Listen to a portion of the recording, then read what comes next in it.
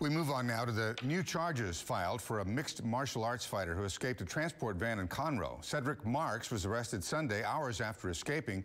Now we're hearing from those who live near the place where he escaped. Channel 2's Brittany Jeffers joining us live with their reaction. Brittany? Yeah, Bill, Cedric Marks was booked into the Bell County Jail around 11 o'clock last night, but it was this neighborhood which we're talking about. There was a lot of chaos here yesterday as that former MMA fighter was hiding in one of the yards here, trying to get away from police.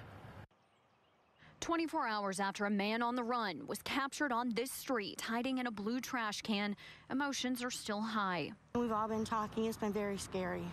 Very scary, especially when it happened just right down the street from where we work at.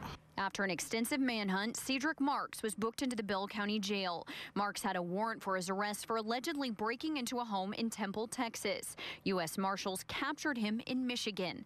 Police say a private company called Texas Prisoner Transportation Services was in charge of taking Marks from Michigan to Bell County here in Texas. But the MMA fighter made a run for it when they stopped at a McDonald's in Conroe.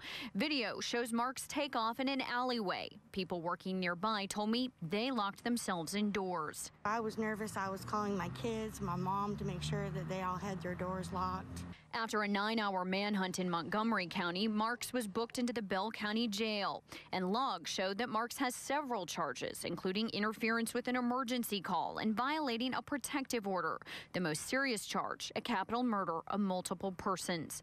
According to Temple Police, the department conducted the investigation into the disappearance of Jenna Scott and Michael Swearingen and presented the case to the Bell County DA's office. The two disappeared from Temple last month, and their bodies were later found in Oklahoma.